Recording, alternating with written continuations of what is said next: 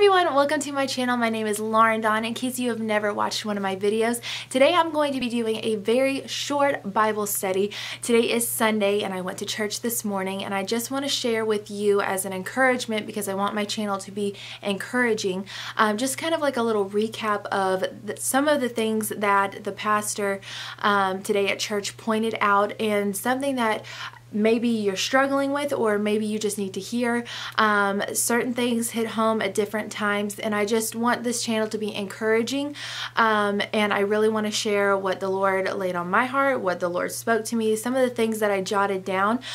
So this morning's sermon was about giving, and it was done in a very tactful way. I know sometimes we hear giving and we think, oh my gosh, they just want our money, churches just want the money, but this was actually done as what God's view and how the church should be giving and how the individual should be giving, and it was really talking about trusting God with your finances.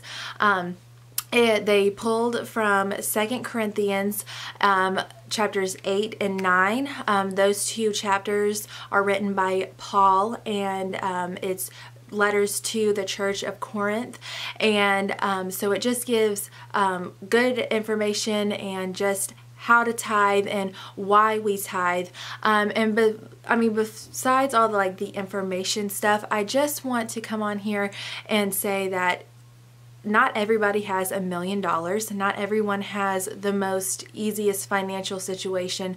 And I just want to put out here, just as a small encouragement this week, if you're struggling with money, which I feel like we all do at times, that the Lord is, and this is something that they said, that the Lord is the best financial planner. He knows your finances better than you, and how to give with a cheerful heart, and how the things that God gives us and the abilities and the things that we have to earn that money are still His. He is the giver of talents, He's the giver of abilities, and we use those abilities to gain money and earn money, but then giving it back into the community, into the church, into people who need it, just not being stingy with our money or greedy with our money, but really having a giving heart.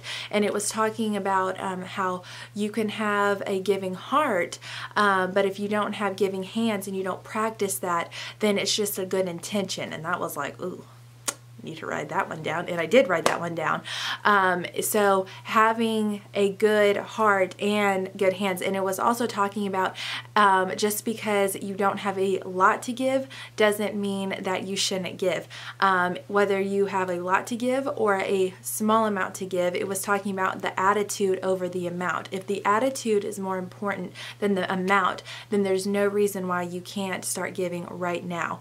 And that is just something that we need to, as Christians, realize, that just because it may be a small amount, that small amount can go miles. He can multiply it. He can make it into whatever He needs to make it turn into, and it turn into fruit for someone else. And I just want to encourage you that just because, and you also don't have to have your life together to start giving. You don't have to have your finances planned out where oh, I'm going to start giving at this time. Just to be more aware of other people and realizing that God has your finances. God has everything under His control. He gives you the resources to look into the world and see where it's needed. So I just want to encourage you that even if you don't have a lot of money, or you don't have a lot of things right now that you can give, that you don't need a lot of money, that a little can go a lot. And just knowing that God has your finances. Trust God that He will take care of you, that He cares about the birds and the flowers, and how much more that He actually loves and cares for you, that He will have everything and He will give you everything you need to survive. He has a plan for you. You have a purpose.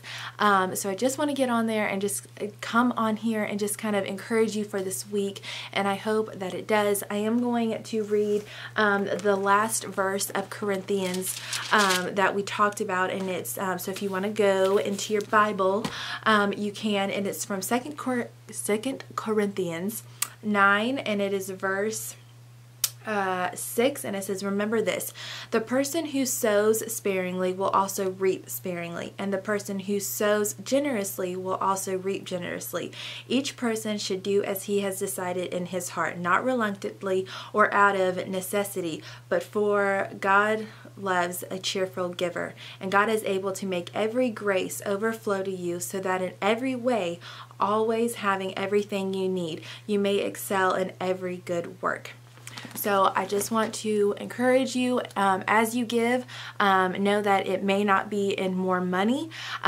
This is something the pastor also said. When you sow seeds, you don't receive more seeds. You actually receive fruit, and that fruit could look like a bunch of different things. It could mean more money to give, but it also could mean somebody's being blessed, or somebody has food. You just never know what that could mean. So I hope you have a wonderful week. I hope this starts off your week wonderful. Don't forget to subscribe if you haven't subscribed. Leave a comment below of something you either need prayer for, you need encouragement for from all the other subscribers. If you need me to pray for something specifically, leave it in the comments below. Also give this video a thumbs up, and also tell me if you like Bible study videos. So I hope that you have a great week, and I will talk to you on Tuesday when I upload my next video. Bye.